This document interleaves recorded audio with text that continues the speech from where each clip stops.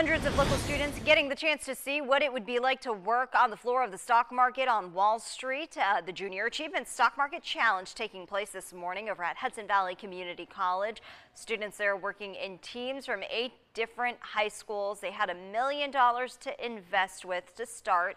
It was all about trading stocks while getting real-time information.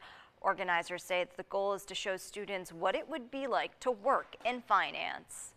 This is getting our kids out and getting them excited about what's happening in our economy, getting them to understand how the markets work, getting them interested. This event can change kids' lives.